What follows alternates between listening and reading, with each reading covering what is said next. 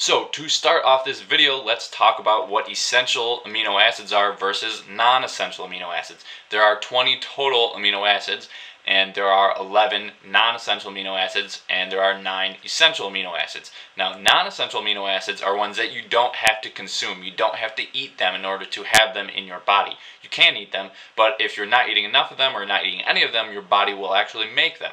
But there are 9 amino acids that your body does not make. You have to consume them.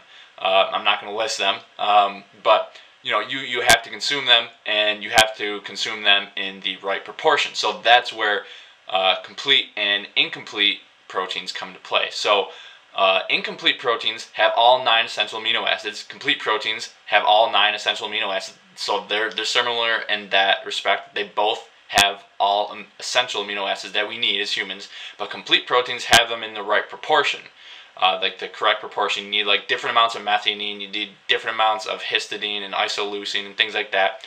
And incomplete proteins may have more methionine, they may have less histidine, they may have more phenylalanine or tryptophan, whatever. But the thing about all these foods that have incomplete amino acid profiles is that you can eat more of one fruit or vegetable or grain, and you'll get more of one amino acid. And you can eat more of another thing and get more of a different amino acid.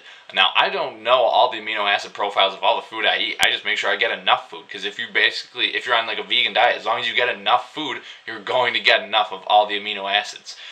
They need to make up all the protein that you need in your body. So that's basically why incomplete protein versus complete protein doesn't really make a complete protein all that more beneficial, because your body can just combine them.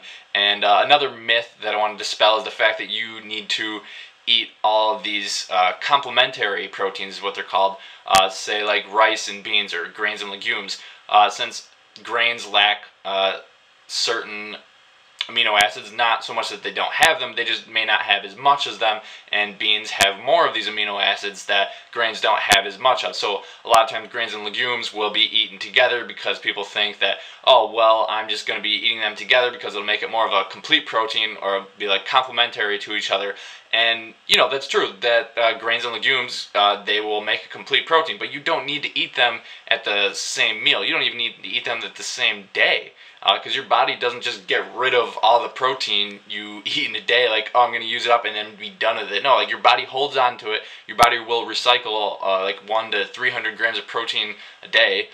So if you don't eat anything with protein in it, which the only way you could actually do that, even on a vegan diet, would be consuming only refined sugar, water, only refined oils. That's the only way to not get any protein for a whole day, or just not eat.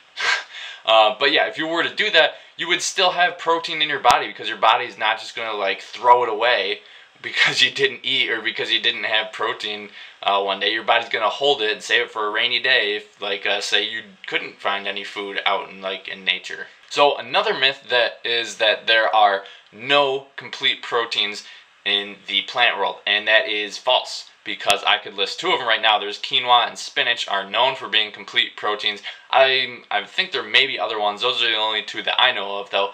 So the only thing that makes them a complete protein, though, is that they have the exact proportion of the amino acids that we as humans need.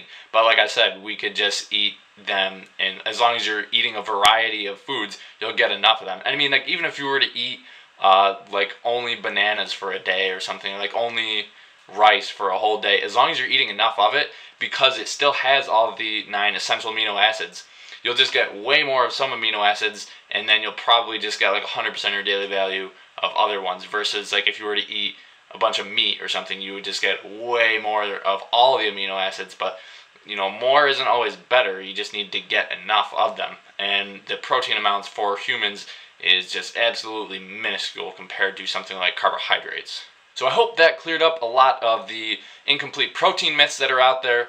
And if you like this video, then definitely give it a thumbs up. Be sure to subscribe down below. I'm trying to come out with videos multiple times a week. It's a little bit tough right now since I'm coming into finals week, but I'm going to do my best to keep the videos coming out. And yeah, I got my Facebook page and Pinterest down below if you want cool recipes. And I will see you later.